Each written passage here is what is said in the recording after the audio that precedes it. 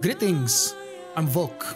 Because I have about 1 million videos on The Witcher 3 Wild Hunt and both of the expansions, there is a slight chance that you might have seen something from me.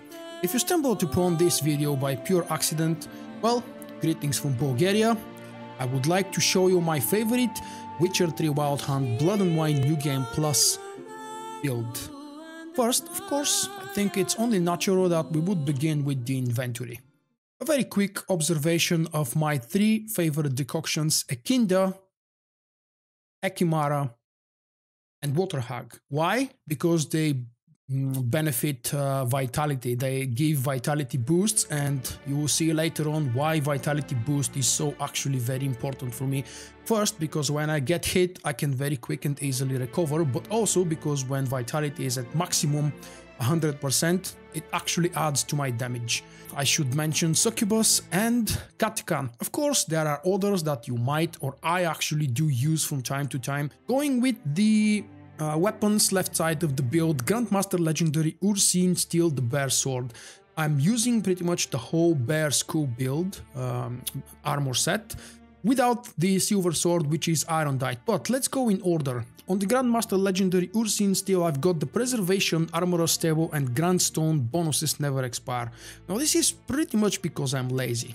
You could get something more beneficial for specific fights, but then again you would be forced to go back to the Armorer's Table and the Grindstone, the closest one probably to your own vineyard, because Geralt gets a home, if you don't know, in Blood and Wine, so you can actually kind of quick and easy teleport and get there to upgrade your weapon and armor. However, I prefer to have those all the time. That's why I've decided it's worth spending the runestone slot on the steel sword. This is by far the best sword, even though it shares exactly the same name for the normal game and for New Game Plus. I just went to Toussaint and I picked up the quest and I finished it. By the way, as you can see, the quest is for level 90-ish, and the item, the Elven Sword Iron Dyed, is as well for level 90. So I highly suggest you pick it up as soon as you can, so you have plenty of time and room to level it up and keep expanding it. The rune that I've installed or integrated into the Iron Dyed is Invigoration. When at maximum vitality, any vitality regeneration turns into added damage up to 50% bonus on your next strike. This is why my 3 favorite decoctions, all of them involve boosting vitality regeneration. It doesn't really matter which crossbow you would be using. As you can see, I'm opting for the Feline crossbow because it gives just a slight better damage boost compared to the Bear Skull. Down below in the left bottom corner, we've got the Superior Black Blood, which is awesome against vampires. Not that they're really challenging. The Superior Black Blood is really good for pretty much every special creature in the Blood and Wine expansion, and most of all throughout the story, because, spoiler alert, you are going to encounter tons of vampires. For my HP regeneration, I've always been using Superior Swallow, and I always like to have something simple, because water is cheap enough, and I have a video of where you can find cheap water with nearly unlimited supplies. Check out that video, by the way, if you're interested, for some merchants and what they sell. And the last potion that I have is Superior Tawny Oil. Why Superior? Because it doesn't tick down. The effect duration is permanent during night. And as you can see, it increases with 10% the stamina regeneration in combat, which is really cool for me. On the right side, with the armors, we've got the Levity. All equipped armor items are treated as light armor. This is really important because I'm going to show you the skill points distribution later on, and you will see why I'm turning this heavy armor set into light. Yes, obviously now here the wolf, the cat armor sets, the Witcher armor sets would probably be more beneficial, but I'm a huge fan specifically of the Grandmaster Legendary Bear set because it looks awesome. And I just like the damn playstyle. Plus I've got over 700 hours of gameplay, and I dare say I'm more than experienced enough so I can afford kind of a drawback using non-perfect armor set for this specific build. The next piece is Grandmaster Legendary Ursine Gauntlets. You can see that I've installed or implemented Yarden Sign Intensity and QN Sign Intensity. There is nothing on the chest piece because the runestone actually takes all 3 slots for mods. Down into the pants, we've got coincide, and again coincide. These are the plus 10%, the best option available glyphs, which are greater glyphs. And for the boots, I've got a Yarden sign and an Axis sign. These are more or less optional for you guys. You might want to opt for Quen or Quen, or maybe Yarden and Quen, or just Yarden, depending on what your personal playstyle is. Why I've decided to go for Axis here, I cannot really tell you. Probably I should have gone for either Quen or Yarden. None of the rest of the gear really matters because you don't really have much of a choice. I'm sticking to the Fiend trophy because it looks fantastic hanging on the left side of Roach, and makes the 3 of us, me, her, and the head of the beast, look really cool. Now, quick glance at the stats. This is with, as you can see, pretty much everything activated, with an exception of probably I could use the superior tawny oil and show you once again these stats. Now this is out of combat. When you start combat, especially when you start, if you're fighting special creatures, if you start upgrading the sword and stack up the sword, in case you haven't noticed, the special ability of that sword is not just that it levels with you, but each blow generates charges which increases sword damage by 10%. Charges are lost over time or when receiving damage. A fully charged Iron Diet always deals critical hit damage. My god, the hits with a fully charged sword are capable of nearly 2-shotting or 3-shotting pretty much all of the bosses that the expansion has to offer. Let's jump into the fun part and take a look at what skill points distribution I've opted for and what exactly am I doing here. For the combat, I do have the muscle memory, strength training, precise blows, crushing blows, rend, center armor, and razor focus. Why these? That's just personal option. You might actually want to go for crippling strikes, or perhaps you might want to go for flood of anger. That's more or less personal decision, depending on your experience with the game. If you're up to this point where you're reaching Blood and Wine in New Game Plus for Death March, did I forget to mention that is obviously a build for Death March? You have more than enough experience, so one ability here or there changed or swap isn't really going to make much of a difference. For the signs, as you can see, I'm only going for Delusion because it's fantastic to have that in conversations, and because it's actually really useful. And I do have Exploding Shield because I tend to use Quen quite a lot. It's pretty much my go-to ability every time I start combat. For the Alchemy, because this is a really heavy Alchemy build, how else are you supposed to be able to do this crazy amount of damage? Alchemy combined with combat is by far the most damaging possible combination in the Witcher 3 Wild Hunt. Overpowered, I should say. Now, in terms of ability that I've picked, Heightened Tolerance, Poisoned Blades, Acquired Tolerance, Protective Coating, Tissue Transmutation, as you can see, those are sitting right here, Synergy, Hunter Instinct, and the best of all, Killing Spree.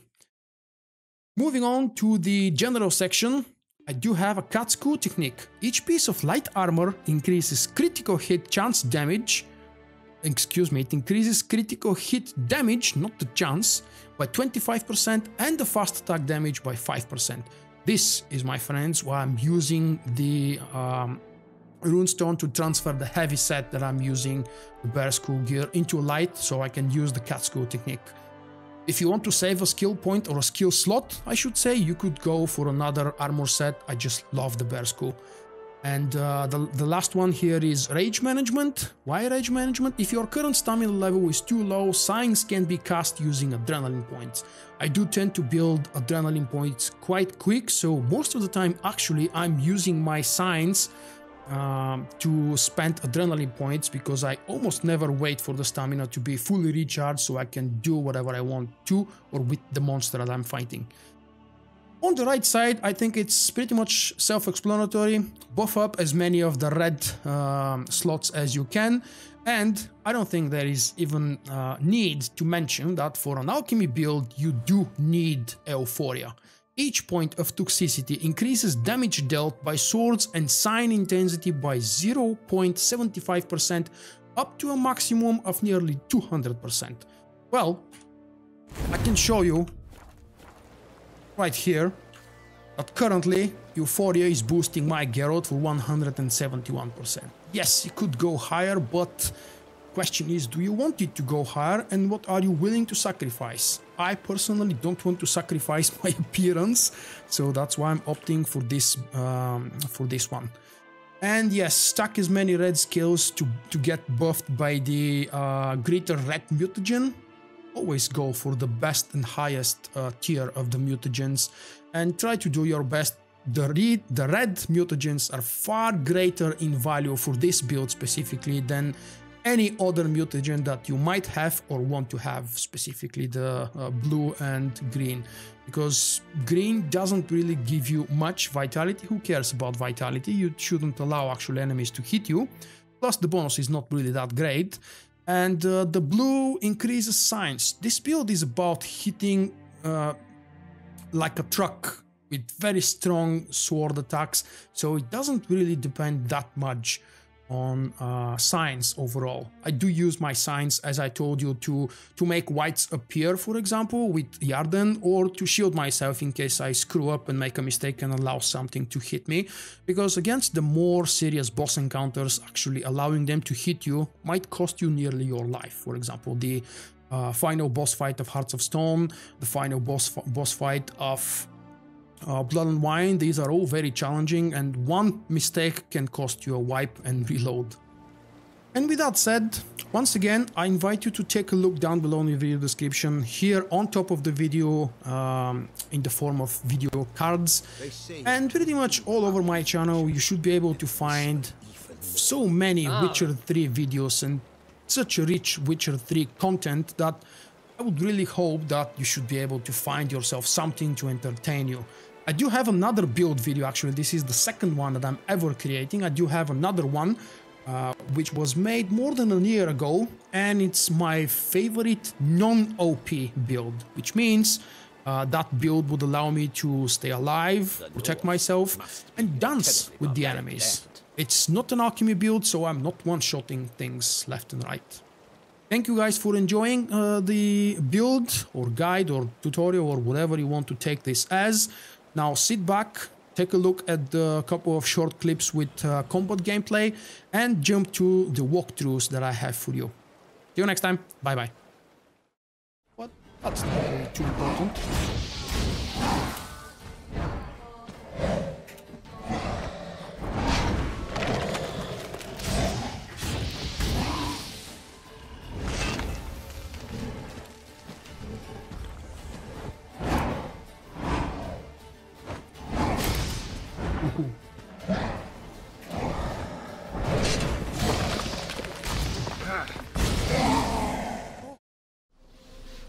You wonder that Definitely tough enough. complete your tasks.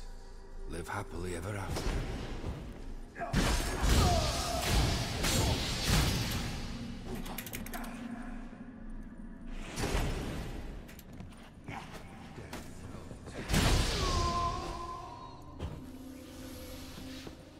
You're the next. Okay.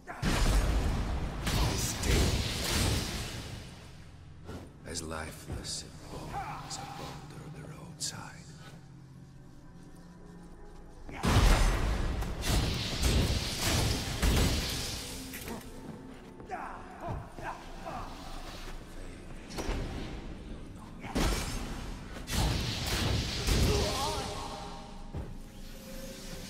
Who's next? You. Okay.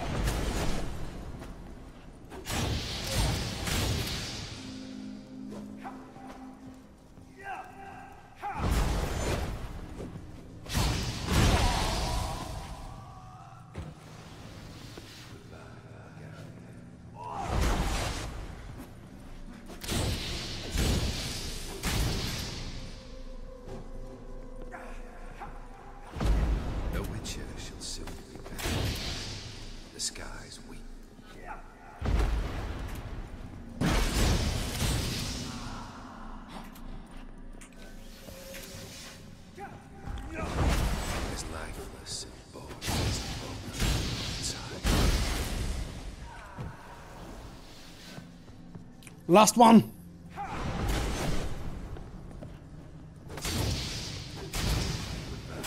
Thank you for watching. I hope you have enjoyed the video. Click the like button and help me out. Visit my website vulkk.com for daily videos and news. To help me improve and expand, consider becoming my patron with a small monthly pledge. And stay in touch by following me on Facebook and Twitter.